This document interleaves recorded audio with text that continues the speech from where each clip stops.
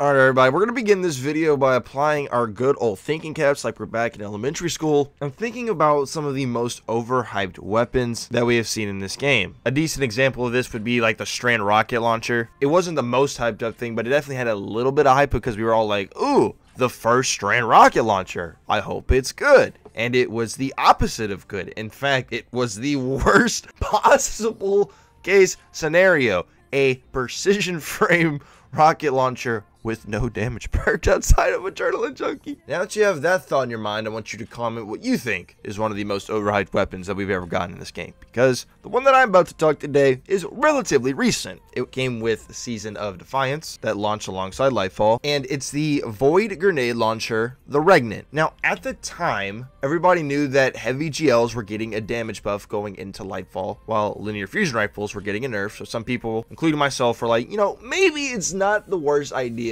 on having a few good heavy GLs on standby, just in case the Lightfall raid requires a spot where they're good.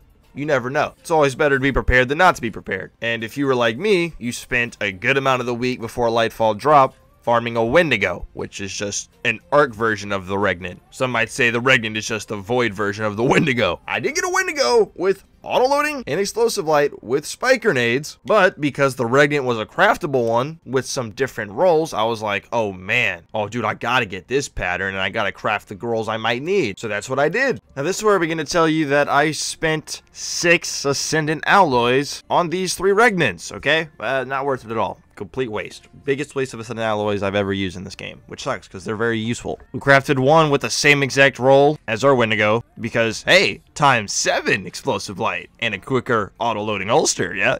Crafted one with Cascade, Poignant, Envious Assassin. I mean, hey, bro, maybe there was a situation where I was going to be using like a slug, a sniper, something. I don't know, bro. I just crafted it because crafting it. I thought it'd be cool to dump out a fat mag really fast, so that's why I crafted that one, to be honest. Then we have our explosive light and envious assassin one. I thought to myself, man, there's so many good rolls. I want to craft all of them. And after I finished leveling up these Regnants and crafting them with their enhanced perks, I've used all 3 of them a combined 0 times. That's right. I didn't use it a single time during day 1, Ron. What?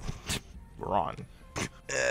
Not really. Still haven't really used that many heavy grenade launchers outside of Anarchy. Like, even still, heavy GLs, they just not compete with rockets for boss damage. Maybe in like a solo scenario. But even still at the moment, heavy GLs, they're just not quite hitting. Now, I'm sure I'm not in this boat alone paddling through this dumpy river. So if you guys have ever spent Ascendant alloys on a weapon you totally didn't ever wind up using, or you maybe just did the exact same thing as me and just crafted multiple of the same, let me know down in the comments which weapon you regret spending your Ascendant alloys on the most. Because I was looking through my vault and I was just like, wow, those 3 Regnants are really, really dusty. Thank you for watching today's video. Consider subscribing. GCX is this week, and if you are going, that'll be pretty dope. Y'all be safe out there. We'll see you in the next one. 7, 6, 5, 4, 3, 2, 1.